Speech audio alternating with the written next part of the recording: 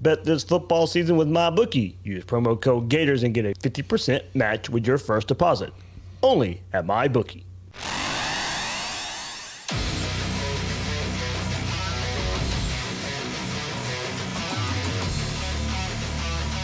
Gators Breakdown. Because there's never a dull moment in Gator Nation. The Gators Breakdown podcast is ready to go. I'm your host, David Waters, and you can find me on Twitter at GatorDave_SEC. Here we are, Vanderbilt, the next opponent for the Gators, as the Gators will travel to Nashville to play the Commodores at noon on ESPN Saturday. So we'll have a really good preview here from Chad Bishop, senior editor of athletic communications at Vanderbilt University. He'll join us here on Gators Breakdown, giving us a really good preview of these Vanderbilt Commodores. Winless team, but they are playing better the last few weeks. Probably still overmatched a good bit by this Gators team, but we'll give you a preview of who to look out for and what to expect from Vanderbilt a bit on Saturday. Before we get there, remember you can find Gators Breakdown on news4jax.com/Gators Breakdown. You'll find all the Gators Breakdown episodes and News4Jax coverage of the Gators. Please share, rate, and review the show. If you're watching on YouTube, hit that like button, hit that subscribe button. We're almost at 5,000 subscribers. Be the next one. Be the 5,000. We'll see. I know it's really close right now. But look, all those likes, all those subscribes, it really helps us out here on Gators Breakdown. Or if you just want the on-the-go podcast version, check us out on your favorite podcast platform, Apple, Google, Spotify, Stitcher, all that good stuff. However you can find us, we are out there ready to go. Follow Gators Breakdown on social media. We're on Twitter and Facebook at Gators Breakdown. Chad Bishop, senior editor of athletic communications at Vanderbilt University, joining us here again on Gators Breakdown. Chad, I hope 2020 is treating you well up there in Nashville. Yeah, about as well as it could, right? I mean, it's been a struggle for almost everyone, but just taking it day by day, just like everyone else up here in Music City. At least we got some football this year. Hey, I'm telling you what, for all the wins and losses or injuries, I mean, if your team is playing football games, I think you should be thankful as a fan, because I know there's a lot of schools out there who decided to forego it, and a lot of schools who have had to cancel or postpone games. So every Saturday when I'm at the football field, I'm thanking my lucky stars, because we all love the game of college football, and it's great to see some of these kids get some opportunities. Absolutely, absolutely. So let's move on to this Vanderbilt team. And you see, look, it's been a rough season, of course, for Vanderbilt, going winless so far, but you can see the team getting better as the season progresses. There's no doubt. I don't think there's any question. And I think what's really positive about that aspect is, looking at Vanderbilt's schedule, had a real tough game against LSU, real tough game against South Carolina, took it on the chin against Ole Miss. And at that point at 0-4, things could have really went south. But instead, they went down to Starkville and played Mississippi State and, really had control of that game. And if not for 5 turnovers, possibly could have came out of Starkville with a win, but lost 24-17. And then last week at Kentucky, got down in a 14-0 hole early on, but stayed with it, kept in it, got down 17 twice in the second half, came back and got that to within a field goal game with 30 seconds to go. So definitely the silver lining here is this team has not folded despite being winless. They have a bunch of young playmakers on offense that have continued to prove under first-year offensive coordinator Todd Fitch.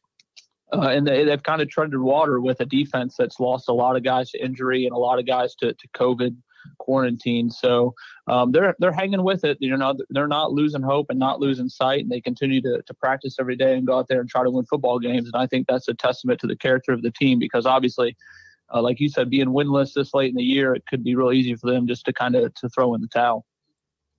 And I would think you have to give some credit there to Derek Mason and this team still playing for him or still playing for each other. But there's, as you said, they're still out there playing. Last couple of seasons, there's been a whole lot of talk of Derek Mason's job status there at Vanderbilt.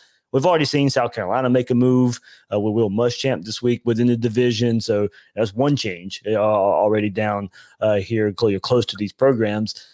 Is this something Vanderbilt will assess after the season, or because of this crazy year in season, is it pretty much a conclusion that we'll see Mason on the sidelines again for Vanderbilt next season? Yeah, I think it's definitely something, Candace Story-Lee, the athletic director, has already been on record as saying, she will evaluate Derek Mason at the end of the season like she does with every coach at the end of their respective seasons. I think there's going to be a lot of factors at play here. And, certainly never making excuses for Vanderbilt, and Derek Mason wouldn't want me to, but COVID is definitely a factor. You look at this team that was supposed to open the year against Mercer, an FCS team at home. And so you just imagine what would that have game been like and how much confidence that would have gave this team. They brought in a new offensive coordinator, but didn't really have a spring or a full summer to really implement those systems. And they got virtually an entirely new offensive line, a true freshman starting at quarterback. And so you just kind of wonder, how would have a full season shaped out if they would have had some non-conference games that maybe they could have worked on some things or collected some wins and really changed the scope of the season. The other factor is Vanderbilt, has a new chancellor in Daniel Diermeyer, and he's on record as saying he's going to be very invested in athletics. I know for a fact that he's very involved in the athletic process and wants to really make the future of Vanderbilt athletics very bright. So I think you have to kind of look at all those factors when you speak of Derek Mason and where the future of the program is going, and whether they're going to give him some facility upgrades, whether they're going to chalk up the season as just being kind of a anomaly and kind of weird in the sense of how many players have been available and how many games there were. So I think time will tell. I would be shocked if there'd be any sort of change or decisions made during the regular season. I think that's something they'll probably sit down in December and discuss and figure out which way they want to go. Yeah, I think the recent play and and if they can continue, I guess the upward trend, and I don't know how a record will necessarily look after that, but I think if we've seen the improvement we have the last couple of weeks there, I think Mason probably will be on the sideline again next year. And another reason for optimism here, Chad, is look, quarterback Ken Seals here. He's come along nicely the last couple games, and the true freshman is kind of learning trial by fire, but it seems to be paying off right now. He's played really, really well. And again, we talked about the Vanderbilt team kind of as a whole, not throwing in the towel and not giving up on a winless season. I think the same can be said for Ken Seals. I mean, he's had his struggles. He's had some red zone turnovers, which have been very critical. He's learned the tough lesson, like you said, of he's an SEC quarterback now, and no one's going to feel sorry for him. And he's taking some hits and taking some licks. But he's really starting to command the offense and be a leader. In fact, this past week, wide receiver Chris Pierce, who's a veteran on the team, said he's not sure how Ken Seals is doing it because he remembers his time as a freshman and kind of how lost he was. And he kind of marveled at Seals' ability to be calm, never get too high, never get too low, and really direct this offense. And I think week by week, you're seeing him improve and gain confidence. You're seeing him understand Todd Fitch's offense a little bit more. He's spreading the ball around to not only his wide receivers, but his tight ends and his running backs. And he's only played 6 games, and he's putting up some big-time numbers. He's probably going to end up with the most passing yards in a single season for a Vanderbilt freshman quarterback. So he's got a tremendously bright future, and that's why they brought him in. I mean, he's a kid that, went to every single football camp in the world, grew up in the football-rich state of Texas, and is really bred to be a big-time quarterback. And he's showing early on he's got the tools to make that happen. Now, one thing they've shown, they're not afraid to throw the ball down the field and use his big arm there. I mean, I think that's probably if I'm looking at assessing him for the future, it's they're not afraid to throw the ball down the field. It may or may not connect, but you see within the offense that's part of the offense is pushing the ball down the field. Yeah, when you watch Vanderbilt's offense on Saturday, you'll notice there will be a lot of short passes, kind of out to the side, left, right, to try to make the, defense move sideline to sideline, some short, slant routes. But they'll keep the defense honest, like you said, going on that home run ball. Last week at Kentucky hit Chris Pierce on a big 34-yard bomb. So it was that has developed. Like I said, the offense, started off very slowly this year, and as time has gone by and they've understood, who can go make that deep ball catch, and that Ken Seals is able to connect on those. They started to do it a little bit more, and that's just helped the offense as a whole. It's helping the run game. Derek Mason spoke this past week about how play action has gotten a lot better in the past few weeks. So yeah, I mean that's you'll see Vanderbilt throw it, very, very short most of the time, but they're now not afraid to take those shots downfield, and they're starting to connect on those more often. And you've mentioned his name a couple of times here, but wide receiver Chris Pierce Jr., but also another skill player, running back Keon Henry Brooks. It really seems like the offense is mostly focusing or flowing through those two guys. Yeah, no doubt. And we spoke kind of about injuries and COVID protocols, and that's affected the offense just as much as the defense. But, Keon Henry Brooks has really, emerged as that go-to bell cow at running back, even though Vanderbilt was supposed to have a three-headed monster back there this year with Javion Marlowe and Jamari Wakefield. But Marlowe has gone through a little bit of a suspension issue, and Wakefield has been banged up a little bit. And now Keon Henry Brooks last week at Kentucky took a shot to the rib, so he's been kind of limited in practice this week. Derek Mason expects him to go, but he's been tenderized, so to speak.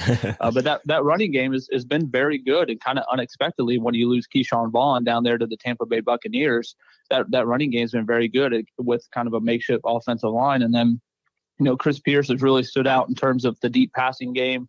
Cam Johnson's really the number one threat at wide receiver who can make catches short, medium, and long. And then Ben Bresnahan at tight end has been outstanding. You're going to see him make some really tough catches across the middle, especially on third down, and he's a very good blocking tight end as well. So, yeah, I mean, the playmakers are there, and that's Todd Fitch's offense. He wants to spread the ball around. He wants to get it in a bunch of people's hands. And so if we could just kind of envision a Vanderbilt offense with every single playmaker available, I think they'd be that much better. But, injuries and some COVID things have kind of limited their numbers, and still they've been able to kind of make strides and make progress as the year has gone on. Chaz, we move to the other side of the ball. I mean, the plan has to be for this defense is find some way to at least slow the game down. You may not slow the Florida offense down, but you got to slow the offense and maybe play a little more preventive defense there if you can. Limit big plays from this Florida passing game and force Florida to run the ball. Going to be a hard task there, but what have you seen from this Vanderbilt defense that maybe in some spots can hold up for a little while?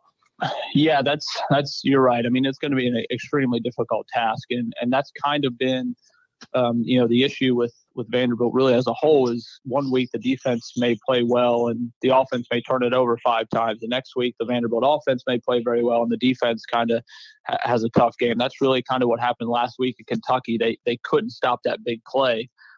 Kentucky had a 70-40-yard touchdown run. They hit a couple big passes in the first half. Just way too many big plays from that Vanderbilt defense, and that can't happen against Florida offense, which is liable to put up 60 points if they can on Saturday. So you're right. I think you're exactly right. They have to keep the ball in between the 20s. They have to understand that, hey, Kyle Trask and company are going to get some yards. They're going to move the ball a little bit, but buckle down and really step up in the red zone. And that's actually what you saw Vanderbilt do in that Mississippi State game. They kind of allowed the Bulldogs to move a little bit in between the 20s, and then in the second half made some big-time adjustments for defensive coordinator Ted Roof and really stymied Mississippi State. So they kind of have to, I think, come in with a similar game plan of understanding, hey, Kyle Trask and his weapons and the Florida offense, they're going to make some plays. They're probably going to score a little bit of points, but you got to limit as much as you can and try to keep your offense in the game and give them a chance and maybe win a game in the 30s if you can. Chad, last thought here, and Florida had their bout with COVID and having to go through all the protocols and missing games, and Vanderbilt has as well. Kind of what's the status of the program after all that, and how are coaches and players and even yourself around the program? How's everybody holding up there?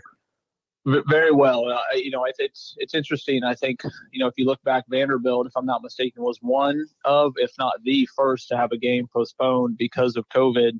And then the dominoes started to fall on everybody around the country and around the league is kind of dealt with it as all. It seems like the worst wave, knock on wood, is behind the Commodores. Week by week, they've gotten players back. Guys have started to trickle back into the system and gotten out of quarantine. And, it's not so much positive cases. It's just ensuring, guys who have come in close contact with maybe someone who has tested positive, that they're staying safe. And, Vanderbilt's numbers have been, in the low 60s and the high 50s the last few weeks.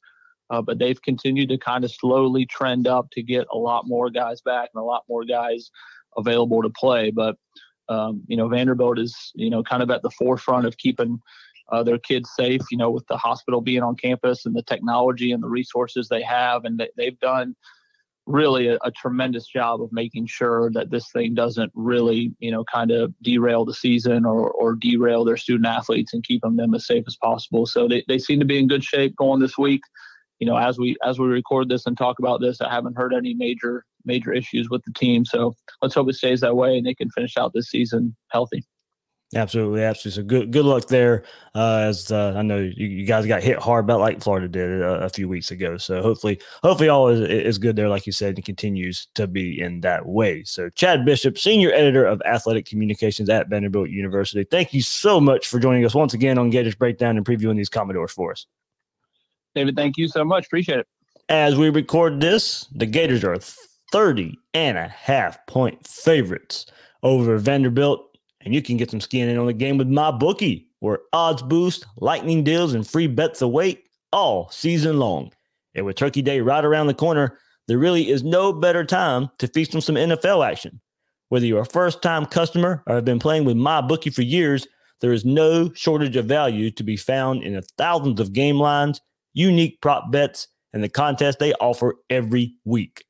Sign up or get reloaded today, find an edge, make your bet, and get paid.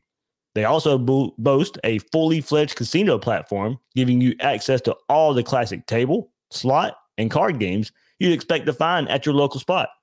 And the best part is, at MyBookie, the doors never close, so you can continue to build your bankroll even after the games are over. Make the right play and sign up at MyBookie, and when you do, use promo code GATORS to get your deposit matched halfway, all the way up to $1,000. Terms are simple. Say you put in $200, they'll match you with another $100 in your account. If you were already planning to bet this season, this is free betting money. It's winning season with promo code GATORS only at MyBookie. Here we go. Heard the conversation there. Vanderbilt offense, has found its footing a bit the last three games, averaging 435 yards of total offense.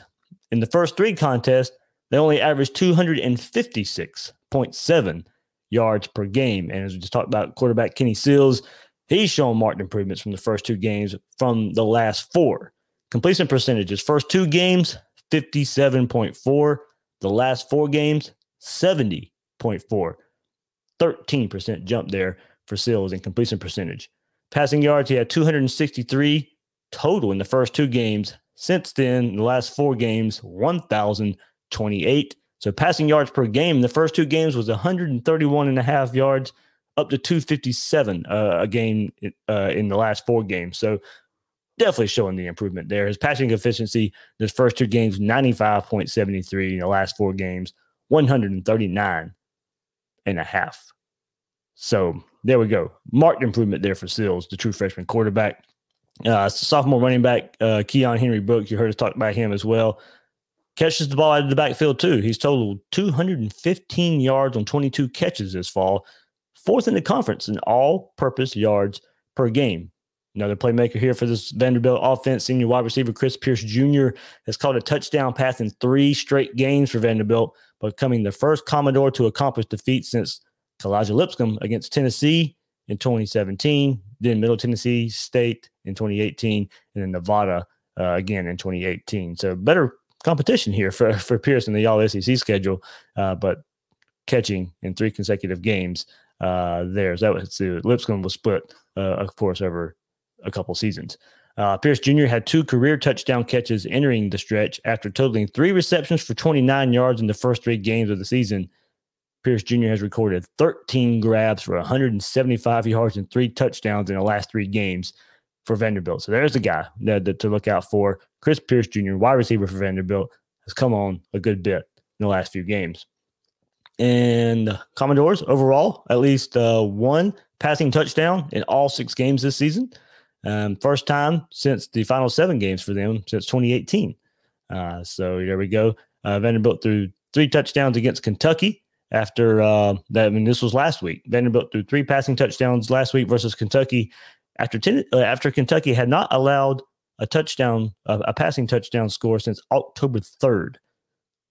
Mississippi State, Tennessee, Missouri, and Georgia were all held without passing scores against Kentucky until Vanderbilt did it last week. So, as we said, this is an offense that will take their shots down the field.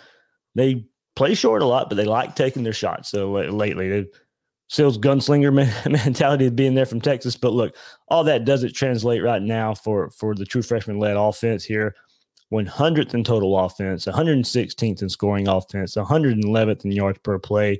While it has been better recently, still not all that great of an offense. They struggle running the ball, but they keep with it. And they'll do that versus Florida to slow the game down. They have 229 rushing attempts on the season compared to 203 passing attempts. So they're running the ball a bit more, but it's not amounting to much. They're the 101st ranked rushing offense in the country, and they're running the ball more than they're passing the ball. So, as I said, Seals has got the big arm. They'll try and test it. Look, as much as they run the ball, you heard Chad say it, they'll go play action a good bit as much as they run the ball. They try to hit their explosives through that style of play here. But big arm. It'd be interesting to see how this Florida pass rush makes them pay as they try to take their shots. If they're going to run some play action, if they're going to rely on play action, those plays take time to develop. So can the Florida defensive linebackers get back there to Seals, create a whole lot of pressure, create a whole lot of sacks?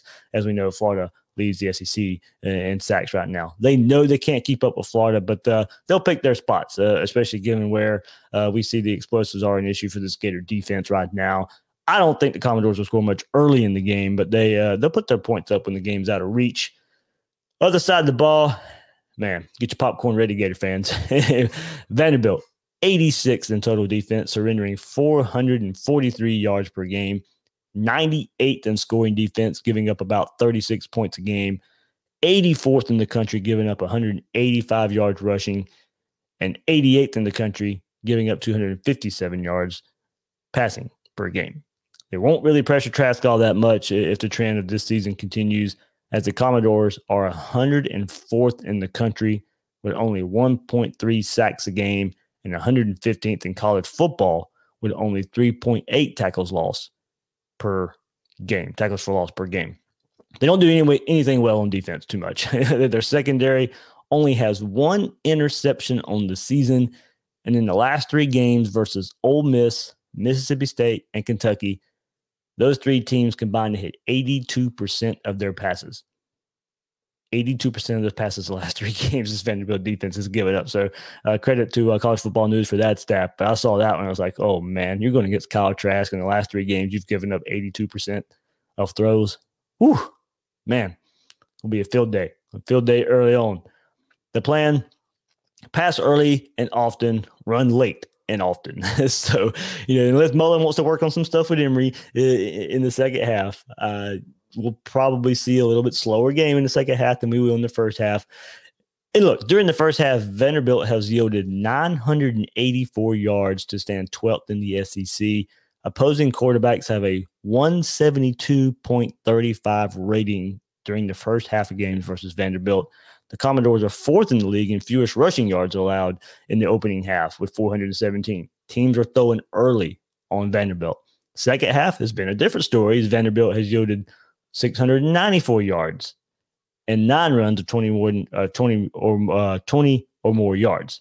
Vanderbilt's pass defense has given up the second fewest yards in the league after halftime with 563.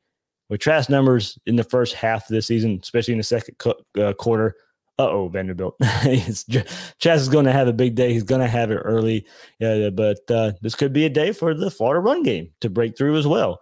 They're consistent. They're fine, but can get better in one aspect. You guys have, hear me say it. Explosive runs. Florida has played 6 games. Malik Davis's 23-yarder is the longest run from running backs all season. Trask has the second longest run with a 26-yarder behind Tony's 50-yarder. That's still one area of improvement we can see. It is nitpicking. There's nothing wrong with this Florida offense too much. But if you want to look at one little area, that's where I'll go with it. And look, it's there. It'll probably happen this game. It may not happen at the start versus Vanderbilt, but I think Vanderbilt will play this game pretty safe. They'll try and slow it down. Not a lot of big plays, but I think this Florida offense will still kind of just start picking their way through this Vanderbilt defense. So I look for Trask to have a whole lot of yards early on in the first half, pick them apart, break them apart. And then you probably and look, I think the DBs for Vander for Vanderbilt. Maybe the linebackers will drop back a whole lot early as well. So you may not get the big runs early either. As you know, you'll get past the first, much like Arkansas last week. You'll get past that initial line, the box with these running backs, but then they'll come up and make a tackle. But then maybe we'll see the running backs make a move or so, or break some tackles, even more tackles down the field, and we'll see these explosive runs start to happen a bit more against an overmatched team like Vanderbilt. All that said, 57-20 is the final score that I have. I think the Gators are going to put up a whole lot of points. Once again, definitely see it. I just don't see much in the way of this Vanderbilt defense. Yeah, they can stop Florida from scoring a whole lot of points here. There. So I think a lot of you guys agree with me. I'm going to read some tweets, of course, as we do in most of these preview episodes, trying to get your guys' thoughts on here. And I want you to get creative with this one because I think most people want to see the same thing against an overmatched opponent. So trying to have some fun with this one. So Jonathan at Notorious Gator says, can we see a block punt, at least an attempt at a block or a kickoff return for a touchdown? Yeah, I can see, wanting the special teams to get more involved. Remember Florida last week versus Arkansas came after a punt that we haven't really seen all too much. You could tell from pre-snap that Florida was coming after the punt. They got close there, but if there's one thing I think a lot of people were so excited for when Dan Mullen come in from Mississippi State and kind of looking back at Urban Meyer, was like, hey, the special teams might be back. You might have a lot of speed on the field. You might have some starters out there on punt block and trying to get back there and block some punts. Hasn't necessarily translated. We haven't necessarily really seen all that much. So yeah, here we go. Maybe this is a game you can go try that kind of stuff, and then maybe get some cheap score early on as well through special teams. It's Rich at RF Steiger. Hope I'm saying all that right here. He says dominant defense from start to finish without giving up any big plays. Let's see. Music City Magic. Donald Lipscomb says, Kyle's Heisman campaign to continue until the first half, then tinker time to get ready for the rest of the season. Get specific here. Hopper gets with the ones, more snaps for Jalen Lee, extended look at EJ running the full offense, Lingard hitting explosives. So a lot of this would be getting into your bag late in the game, but I do agree, get some more of those linebackers out there. Go back and listen to the Gator panel that we had this week too, as one aspect of this defense. We still don't necessarily get a whole lot of why you have a more true linebacker and Hopper playing less than Bernie and Diabate, who struggle with playing at linebacker. And no fault to me if they're not linebackers. They're not pure linebackers, more in the mold of what Hopper is. So maybe we see, don't get me wrong, Diabate and Bernie are playing better, but they just still get eat up by opposing offensive lines way too much. So maybe Hopper can come along and earn some more playing time here. Snaps for Jalen Lee. Yeah, I think, as the season moves forward, I still want to see the interior of the defensive line get some more proven guys out there who can hold up in competition that's coming up there. We can still see Florida get better, and you don't want any injury for Campbell or Slayton or Dexter to kind of slow you down. So maybe Jalen Lee, some other young defensive tackles get some more playing time here. Extended look for EJ running the full offense. I completely expect to see that in the second half. A whole lot of Emory Jones running this Gator offense. And hopefully we do see Lorenzo Lingard hitting some explosives. The other running backs as well. But this is a game where you can go get some Iverson Kmet and some Lorenzo Lingard, even more carries. I think we'll see a whole heavy dose of the three main running backs early on in the game, but it's time to get those younger guys. Look, there's not going to be many opportunities. When we went back to look at the preseason, hey, look, you got 10 SEC games. There may not be as many opportunities to go let the roster loose. This is one of those games. So you go take advantage, and it was advantage last week as well. You got some young guys some playing time. Got some playing time a couple of weeks ago against Missouri as well. So young guys are starting to get more playing time. You're starting to see that. We'll see it more versus Vanderbilt, and you probably, I think, somewhere along the way, I think you'll have a close game with the games left on the schedule with Tennessee, Kentucky, or LSU. But I also think one of those games is going to be another blowout along the way for this Gator team, the way they're scoring points. So games are coming up where you're going to start seeing a lot of these young guys, and that's why watch these games. It should be fun. Look, a lot of us want to see some of those younger guys anyway, but this is the game where you're going to see it. And a lot of those younger guys are going to be out there on the field. A lot of those freshmen and redshirt freshmen and sophomores that we just haven't seen a whole lot of, maybe Braun and Ethan White on the offensive line, probably be more playing time for them too. Some of it because they're injuries right there. So you're going to see those guys anyway, but you're going to get to see them an extended amount of time. So it should be really exciting to see a lot of these young players that we're going to see for years to come get some playing time this week. John Mancuso, hopefully I'm saying that right, John. Sorry if I'm not. He goes, a shutout just to quiet the fire Grantham people. So there we go. Look, I don't know how much you'll learn from this Gator defense by pitching a shutout, but we don't give credit enough for doing what you're supposed to do. And I don't know, look, if shutting out Vanderbilt, I don't know how that's going to translate when you play Alabama in a couple weeks, but at least go do your job. At least go do what you're supposed to do, and you get credit for that. There's not enough credit sometimes given for doing your job and doing what you're supposed to do. You're supposed to blow Vanderbilt out. Go do it. You got to do it. You got to start showing steps on defense, and that would be a step.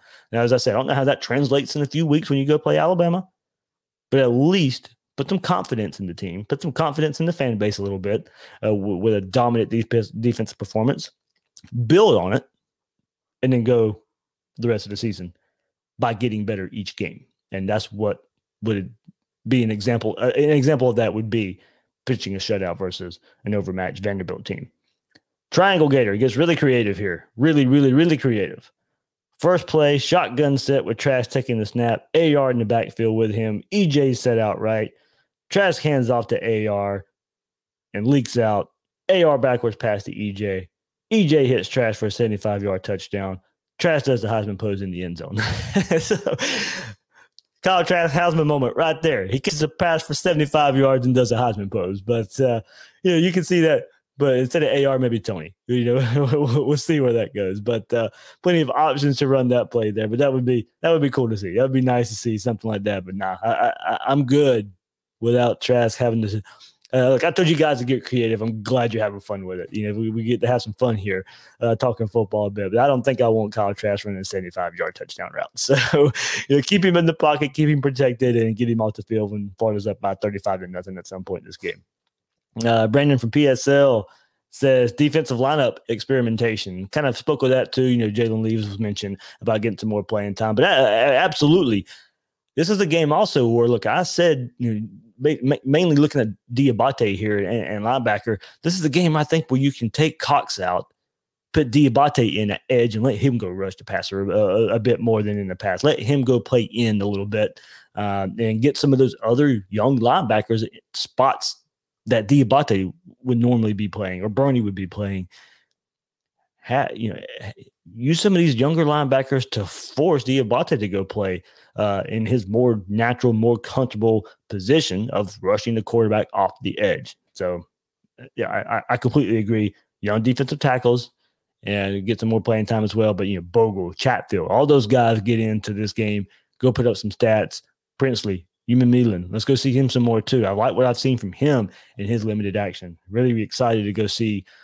I'm probably more excited to see the younger defensive guys, especially the guys on the defensive front there. And also, if Wingo or Hopper get some more playing time, really, really looking at seeing how those guys hold up in this type of game here. Shane Brown says, look, he gets creative and specific here. 60-plus points on offense, 10 or less points on defense. 5 sacks, 2 interceptions, 3 rushing touchdowns, 5 trash touchdowns, 400-plus passing yards, 200-plus rushing yards. That'd be a good day. There's about 600 total yards of offense right there when you look at it that way. Alexander also says, let Trask cook, then run the triple option with Jones, Richardson, and Tony for the rest of the game. That might be a preview of next year. That'd be very, very creative there. Absolutely would be creative. Levi D says, long touchdown runs by the running back. You guys know my feelings on that, Levi. I just want to see it. Like I said, it's not. And look, guys, don't get on me too hard. Look, am I nitpicking? Look, I'll admit I'm nitpicking. And there's nothing wrong with the offense. It's just if there's something else you want to see, if there's another step of this offense you want to see get better, the run game is working. The run game is working. Don't get me wrong. It's not like it's not working. Just get some more explosive there. You can maybe look. Trask doesn't need pressure taken off of his shoulders. He can handle this offense. He can shoulder the load of the offense. But what's wrong with having more help? And make defenses prepare for an offense that can hit explosives in either fashion, run or pass. Put some more pressure on opposing defenses. It's already good enough. You're not going to get much better, but you never know what you're going to need at some point of a game. Explosive runs from the running backs, the last missing piece. It's not necessary, but it's the last missing piece that I want to see from this offense. And then Pot Up with Matthews from Shane Matthews responded, he wants to see 100 points. There we go. Very creative. I want to see 100 points. Let's go set a record out there. For look, I don't know how much Florida will press the issue once I think your starters are out, but go let those guys play. And then kind of going back to Shane's days and Spurrier out there. Go let your young guys play. And Spurrier was like, hey, I got beat one time young earlier in my career by not keeping the foot on the pedal. But also, I think it also helps. It helps your young guys. What fun is it? What learning experience is there to go out there and just hand the ball off every time you're out there? Okay, your offensive line, your running back gets a whole lot of action. Who else? I mean, these young receivers want to go out there and catch the ball. They want to go play. Run your offense. It's the opposing defense. Now, there are some sportsmanship involved. I'm not sitting there saying, everybody kind of knows what it looks like sometimes. But if you don't go out there and run your offense and run your game, it's up to that opposing defense to go stop you. I mean, now 2 minutes left in the game and it scores 60-10 or whatever. Okay, you can call the dogs off then. But if you're up 40 going into the third quarter, midway through the third quarter, no, you go run your offense. There's still plenty of game left. You go run it. Sportsmanship in that fashion to me comes late in the game, and you're still out there 60-0 and throwing bombs. Okay, you can call the dogs off then, but you can get plenty of playing time. Third quarter, early, mid, fourth quarter before you got to start calling the dogs off, in my opinion. Now, that's just how I see it. So some people may disagree. If you're in the coaching world, you may disagree. Go out there, play the game as long as possible. It's their job to stop you. All right, let's take a look around the SEC. Everybody, thanks for sending those tweets. Thank you much. Thanks for all the interaction. Really, really, really, really appreciate it here on Gators Breakdown. Saturday, November 21st. Here's the SEC schedule. Florida and Vanderbilt, noon at ESPN. Another game at noon. LSU and Arkansas. Very, very interesting game. Might be the game of the week in the SEC, honestly, if you want to take a look at these teams here and kind of where they're at. I mean, I believe this was, I saw it, I forget the exact number, but the biggest differential in point spread from year to year. Arkansas was like a 40-something point underdog last year, and now they're a 1 to 2 point favorite.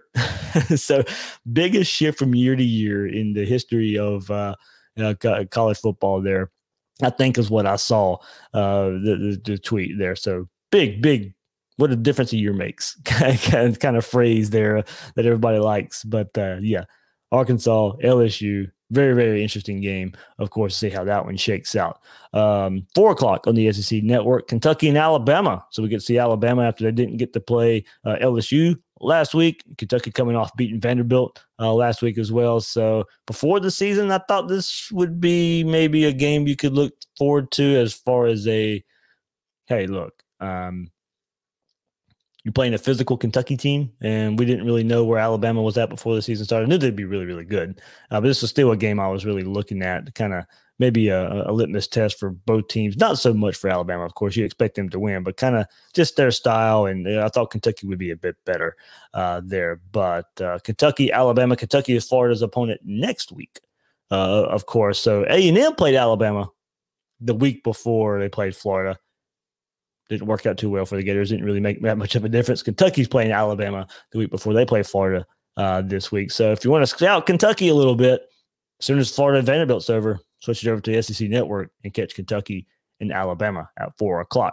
7:00, another game I think could be interesting. Tennessee, Auburn. two fan bases that are looking squarely at their head coaches here.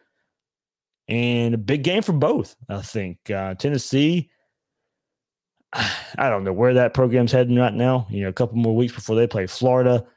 I mean, how desperate are they to go out there and get a victory? I think this is kind of this is a desperation game here for both teams, but more so Tennessee right now. I think that they're looking for something to cling to, and there's not a whole lot out there right now.